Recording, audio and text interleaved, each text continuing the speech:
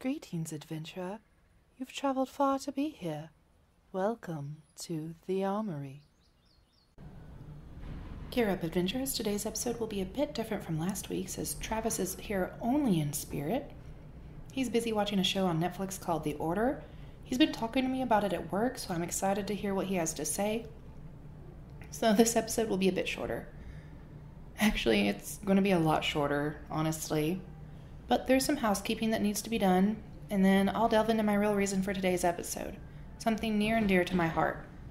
Books. To get the housekeeping out of the way, our goal for this podcast and everything associated with it is just to have a community where we can talk about nerdy subjects, things that can delve deep into the fandom life. It's more than just us talking about Digimon. Though, we will talk about Digimon, and going forward, DigiTrash will be every other week.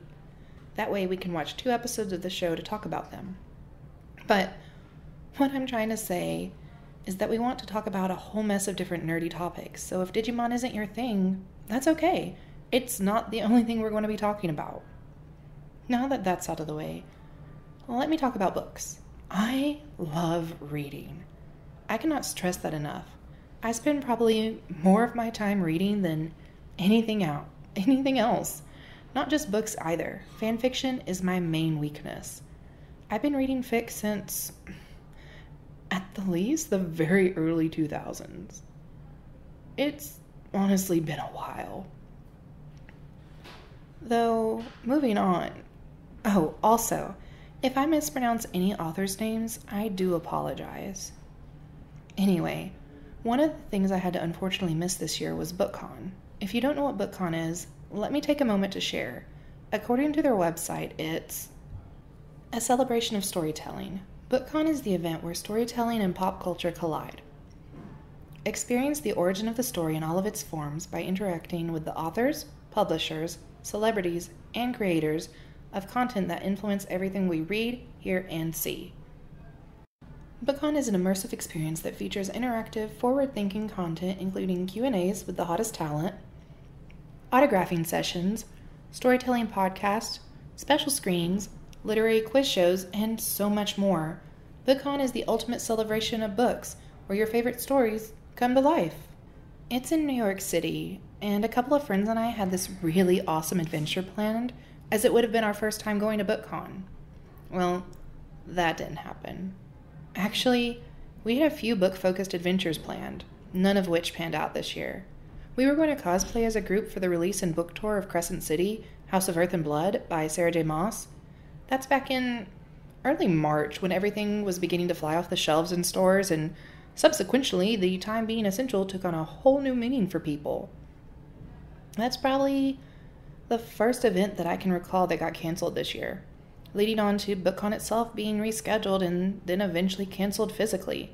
Now, they still had a virtual BookCon that took place, which I'm sure opened up a whole new can of accessibility for those that weren't able to go to the original event. It also wasn't just book-related events like a book tour or a convention that were taken off the table, but some books I was looking forward to also. The sequel to We Hunt the Flame by Hafsa Faisal, titled We Free the Stars, was delayed until next year, which I'm still looking forward to reading it when it comes out. However, it wasn't just disappointing news for books this year. There were plenty of exciting things that happened too. Amanda Lovelace, the author of Women Are Some Kind of Magic, that's a series, she released the first of what I hope is a new series called Break Your Glass Slippers. For those of you interested in poetry, I would recommend that you check out her work.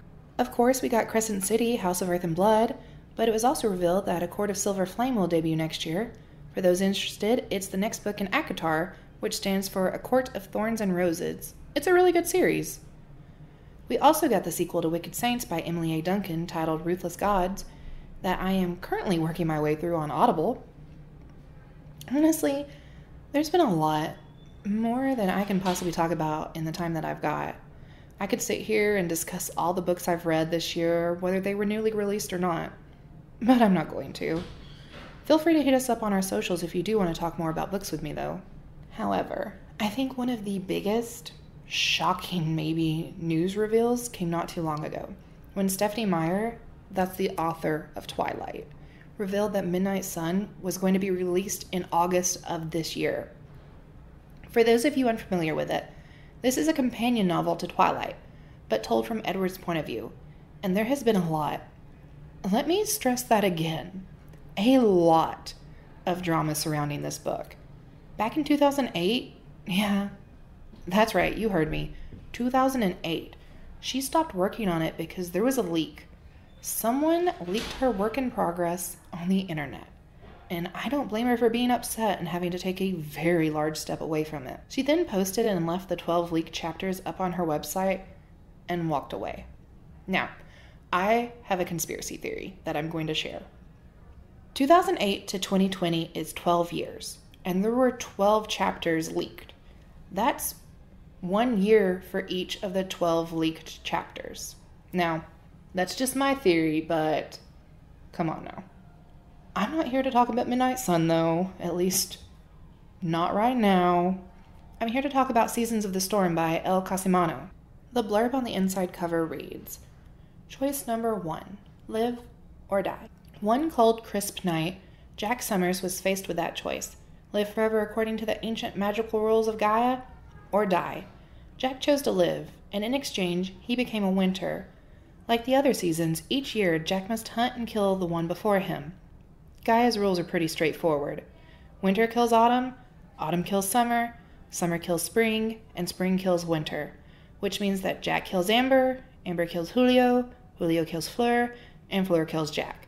They die, they train, they hunt. But when Jack and Fleur, winter and spring, fall for each other against all odds, the true brutality of their eternal lives becomes all too personal and all too painful. And Fleur is on the brink of being purged. Forever. Unless they can come up with a plan to stop the cycle. When the 4 seasons unite, risking immortality for a chance at love and to reclaim their free will, their cross-country escape brings them to a place where they must defend each other against a creator who seeks to destroy them all. I've never read any of her works before, and full disclosure, this is a YA, which stands for a young adult novel. And it reeks of YA, which there is absolutely nothing wrong with that. But if you don't like YA, you won't like this. Now, I also personally didn't pick this book out, and I'm not sure I would have picked it out from a bookstore either. Just reading that little tidbit, it sounds really interesting, but I probably would have put it back on the shelf. Sounds cool, but not sure if it would be my thing. Honestly though, I didn't even read the blurb before I started reading the book. The only information I had about the book was this. 4 teens who had been turned into immortal seasons must escape the cycle of violence they're trapped in when winter and spring fall in love in this high-stakes fantasy duology. I mean, I am glad I got to read it. It was a pretty simple, quick read for me. There's roughly 460 to 80 pages. I don't quite recall the exact number at the moment. And I did enjoy it. I cried a bit at some sad parts and became invested in the characters, and content warning, there's death and a lot of it. I gave it 3 stars, and here's why. It was an interesting take on humanizing the seasons. We get 2 different viewpoints, Jack and Fleur, and the books revolve around choices and fear, and each character has been brought to this point by the choices they've made, whether others agreed with them or not, and sometimes the choices weren't in favor of our protagonist. I will say that Fleur and her lack of choices in life really bring home the choices she does make when it's time.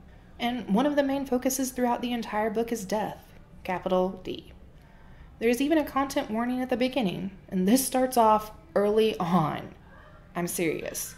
Personally, I didn't feel upset or triggered by anything, only just jarred at things at times, but that might not be the case for someone else. The best way I can probably think of it is, think the Hunger Games, but with a twist. I was explaining, aka talking it through with my friend, and she seemed overwhelmed with the info.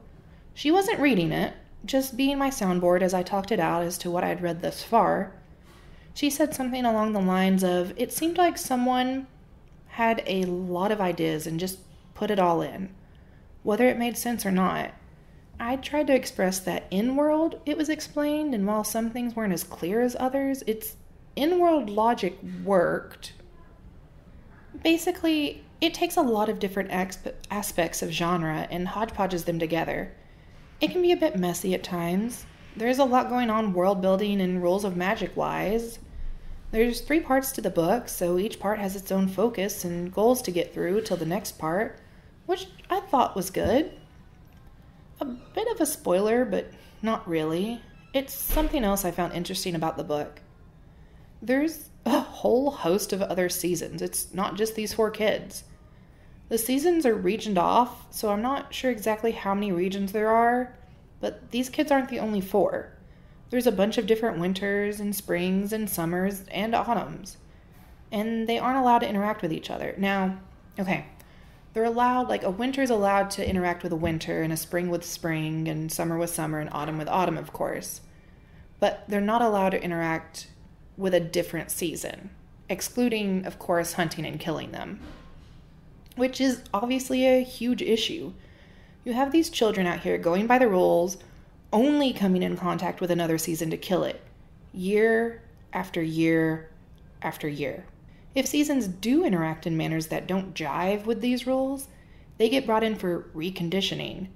You'll have to read the book to find out what that entails. One of the other parts about the book that I thought was interesting was how much trust was needed. And I'm trying to figure out how the best way to say it without spoiling anything, but Jack doesn't trust a lot of people, and he really needs to be able to trust people so that he can succeed in his goal. And there's other trust and fear. There's the fear of trust too, I guess.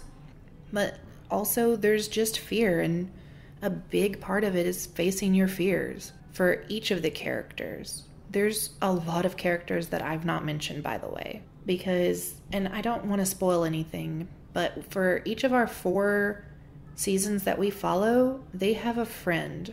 Or, well, I guess I'm going to call them a friend. They have their own companion. Sure, that's the word I'm going to use. That is just as important to their story and who they are as a character than not. Because that's one of the choices that they had. And as you read the story, you get to learn each person's choices and how they affect everything else. And one of the important bits is trusting the others. And it's really difficult since they've spent their entire second lives, basically, not trusting other seasons. Pretty much their companion's the only person they've trusted. And so it takes a lot to be able to trust someone. There is a ranking system that I don't feel is completely explained, but I'll do my best here. You can increase your rankings as a season by lasting longer than you should, and that means hiding and running from the other season hunting them, and also killing the season they were hunting sooner rather than later. If your rankings are good enough, they can be given a promotion and be able to move to another region, or in some cases can be promoted to a guard, which is something else I'm not going to spoil for you. However, if they aren't doing well, they fall in the rankings, and if they fall below the red line, they can be purged. And if they're purged, that's it. They're dead. For real. Forever.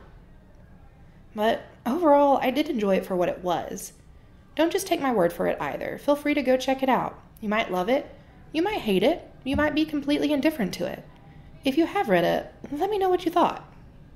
Oh, also, the author has stated that there will be a sequel in 2021. If you're interested in purchasing any of the books I've mentioned, down in the description box, I've included a link to a website, IndieBound, which has a bookshop finder. It's where you can find local independent bookstores. Also down below, I've included a social media link to each author I've mentioned today. That's all I have to say on the matter. And don't worry, next week Travis will be back for our next DigiTrash. We are so looking forward to talking about it, because the last episode we watched, well, I'm not going to spoil it, but we have a lot to say. Well, let's just say it gives us a bit of hope. On our website, essentialnerds.com, we do post blogs, and in them we have talking points that we address during our podcast. That's if you want a sneak peek, of course. Sometimes we expand on stuff, and other times we just leave it a little tidbit for things that we want to talk about later on in the podcast. So you can get a little idea of what we have to say. That's all I have to say on the matter. Thanks for checking out this book with me. This has been Riss, and my favorite fruit is a pineapple. Be sure to follow us on Facebook, Instagram, and Twitter @EssentialNerds. If you enjoyed these shenanigans, leave a comment, give us a like, hit subscribe, and don't forget to tell your friends and your barista.